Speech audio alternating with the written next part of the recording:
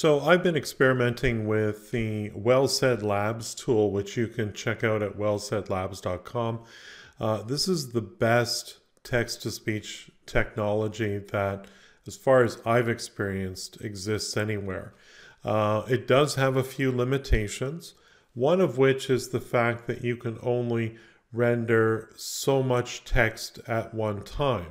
And of course, it takes a while to do so. So in this case here, I've got three different sentences that are going to all be a part of a single slide audio narration in Adobe Captivate. But as you can see, because of the length of the text, I've had to render this out in three different recordings. So I'm just going to download all of these to my desktop here. It will download them as a zipped folder, and then of course I can import them into Adobe Captivate. And the purpose of today's video is really just to demonstrate that you can do a lot of audio editing from right inside Adobe Captivate. So many of us have either other tools or prefer to just use different applications. But if you're limited in some way, you can certainly do this right inside Captivate, and I'm just going to show you that today. So here's the zip file I just downloaded from Well Said Labs. I'm going to right click on this, and I could choose either extract all, or you can use whatever zipping software you prefer. I'm going to use 7-zip, and this is going to create a folder that contains my three audio files. In this case, PK2, PK4, PK5 is what they were labeled. I'm going to open up Captivate now. And actually what I'm going to do is I'm going to go to the library first and then use the import icon in the library to import these items directly into my library. That's the first thing we're going to do. So once that's done, I'm going to actually drag the first of these three sentences to this slide right here. And you can see now it appears on the timeline, and it's extended the duration of this slide appropriately.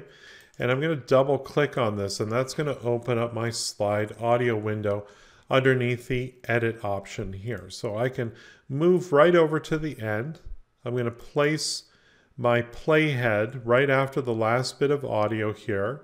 And I'm going to click on library and select PK4, which is the second sentence in this particular piece here, and now you'll notice that it's added that to the end of there as well. And of course I can do the third one as well.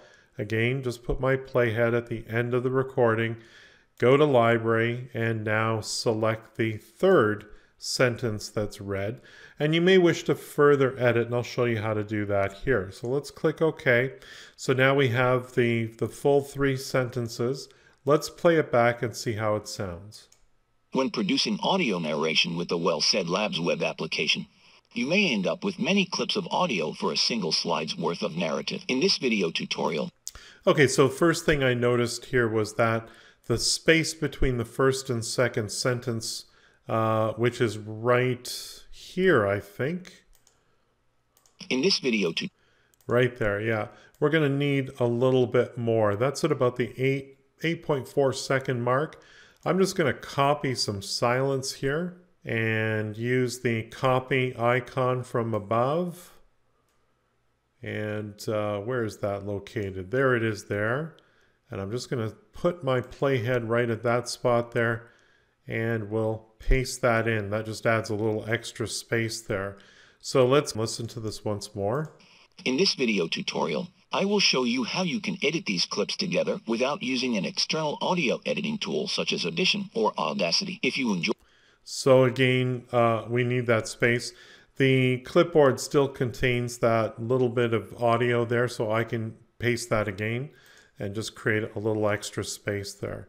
So this should be pretty good. Let's go back to the beginning and give it a listen. When producing audio narration with the Well Said Labs web application, you may end up with many clips of audio for a single slide's worth of narrative. In this video tutorial, I will show you how you can edit these clips together without using an external audio editing tool such as Audition or Audacity. If you enjoy this video, consider subscribing to my channel and giving this video a big thumbs up. Okay, so that sounds pretty good. I'm going to hit save, It's going to prompt me to extend the display time to 22.6 seconds to obviously match the new audio. I'm going to say yes. And there we go. I often like to just put a little extra space at the end here. So I'm just going to extend the length of this particular slide. And of course we have the blank spot at the beginning there. So I think we're good to go. So again, you don't necessarily need to have Adobe Audition or Audacity or some other audio editing tool. There's actually a surprising amount of audio editing that you can do right inside Adobe Captivate. If you thought this video was useful, please like and share with your colleagues. If you need help with your next e-learning project, hire me. My focus is to create effective e-learning that achieves your business goals. Visit my website at captivateteacher.com and don't forget to subscribe to my YouTube channel.